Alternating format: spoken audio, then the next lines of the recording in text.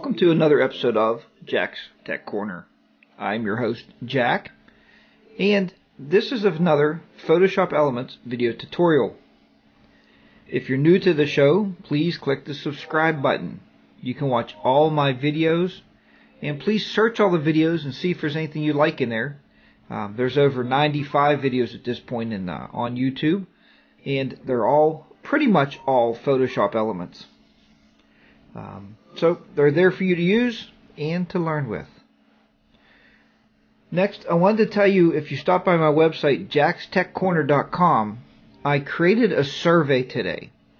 In that survey, I need you to take that survey if you've been watching the show for a while, just so I get an idea of what's coming up. I got some more ideas, and I put them in that survey, and I want your responses. So it'd be nice to hear from you. Yeah, that's all I have for you. Also, always check out the website and look for anything new, jackstechcorner.com. Today we took a trip to a local museum here, and while at the museum, I was taking some pictures, naturally. Took the camera and I was shooting a lot of pictures. You know, you come home, you get them in the organizer, you think, wow, these are great. I shot a lot of nice pictures today. And then you look and say, how in the heck did I shoot that? You know, what did I do there? What did I do wrong? Well, that's where we're lucky, folks, because we have the power of our editor. This picture here was shot. The two girls are sitting in the front, and then this is all within glass. Now, whenever you're shooting in glass, it poses some certain types of issues, and I'm sure you've seen these issues when you shot through glass, even if you shoot through the windshield of your car. I know I'm always watching my daughter when she's shooting, and I said, look, when you're shooting glass, turn the flash off, turn your ISO settings higher number, like 800 even, so you can get, capture as much light as possible, but you don't want that flash reflecting into the screen. So I did all that. I thought, wow, Jack, you did all that. It looks really good. But it doesn't look as good in the editor as what it looked on the viewer. So this is our final picture here that we came up with, well, that I came up with. Now let me show you how I got here. Let me go ahead and close all this, and we'll start from scratch. Picture 56. Let's go ahead and pull up picture 56, throw it back in the editor. Okay, now we're going to call this shooting glass. That's the name of this tutorial. Let's do a Control-0, open that up full screen. Right away you can see a couple problems here. Let me get the magnifying glass here and watch. Here's my daughter. And look, she's shooting without the flash. Here's dear old dad that told her shoot without a flash. Look at dear old dad. That's me. There's my flash. So, I guess it's do as I say, not as I do. Over here, look at this. My wife was looking on, and we caught her in the picture. Now, what happens there, let's fit that back to screen, is that it kind of ruins the picture, right? You can crop it out, but then you're going to lose the background, and they're trying to imitate the seals or the walruses back here.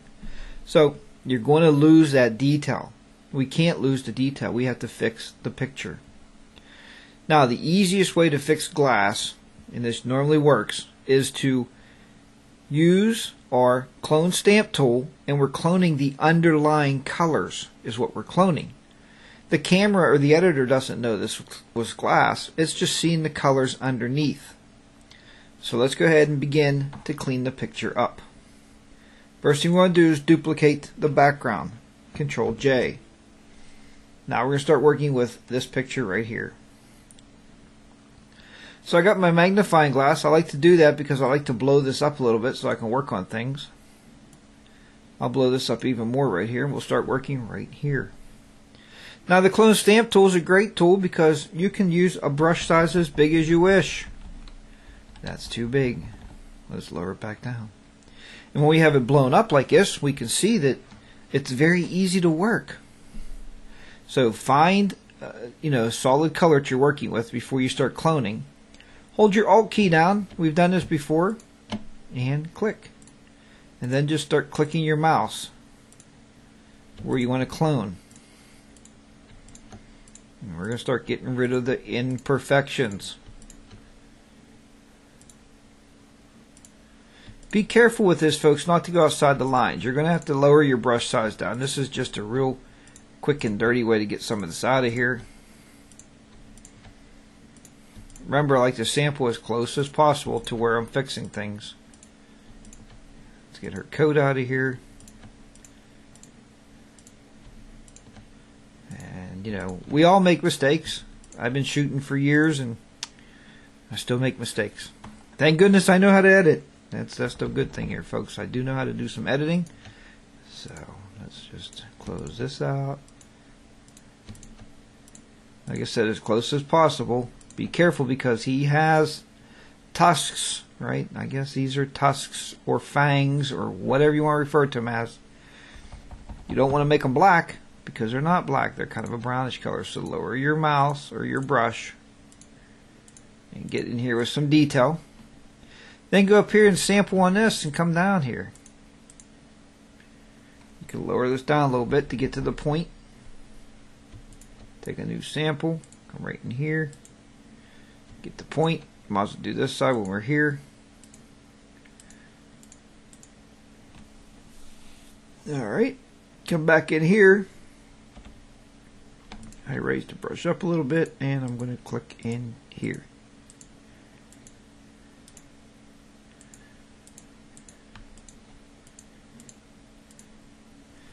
Raise that brush size up again a little bit. Pick out some of this cloud color.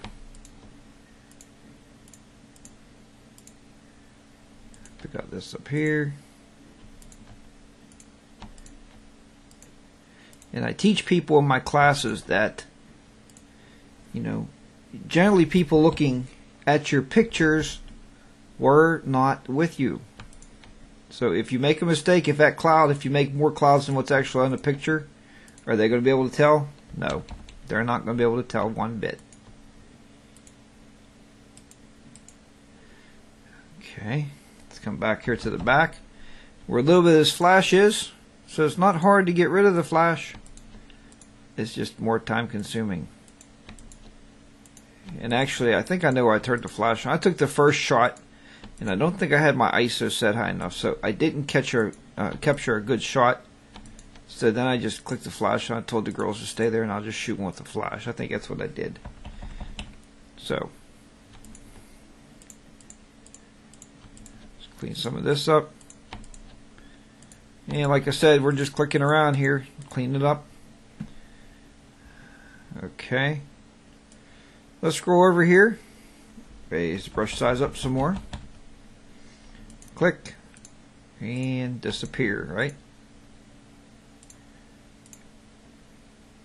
Just like so. Might have been a spot on the glass. Look, we can even clean that spot up on the glass. Now let's go fit the screen. Let's have a look. Looks better. Something in here. That could be a marking on the glass. You know, museums are like anywhere else. People touch the glass. There we go. We're going to clean this up right here.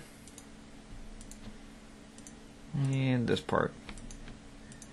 We'll come in here and get a couple of these out of here. Oops.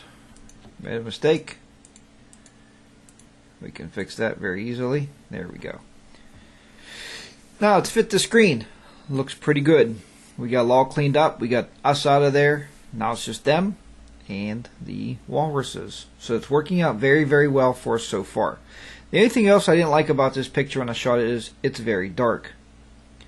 Now, we have to fix that, and we're going to do it by using a adjustment layer, just like we've done in the past.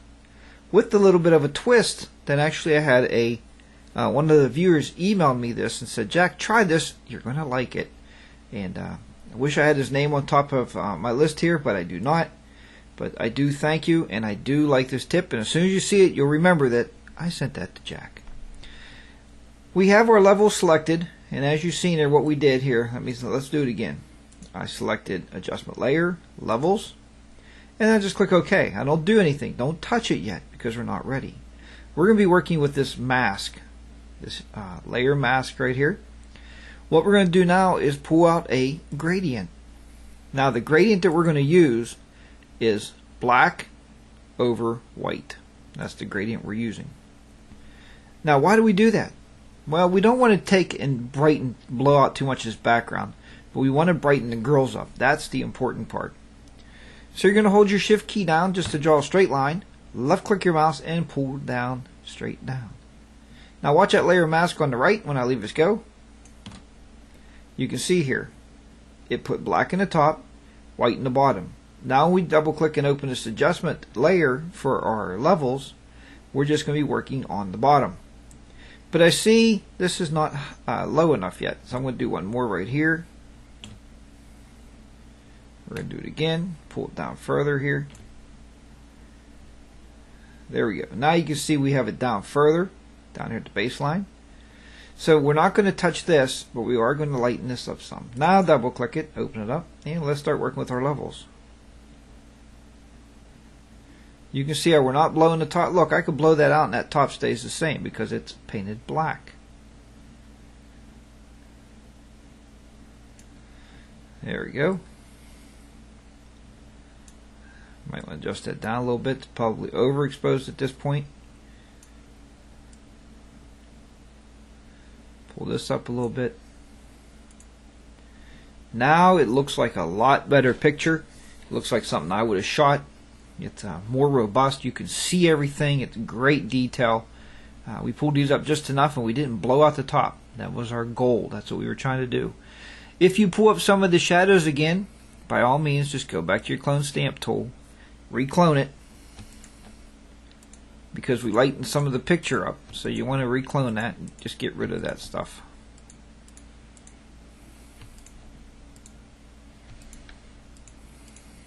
Best you can. There you go. That'll clone that out of there. Then we get to a file. We're going to do a save as.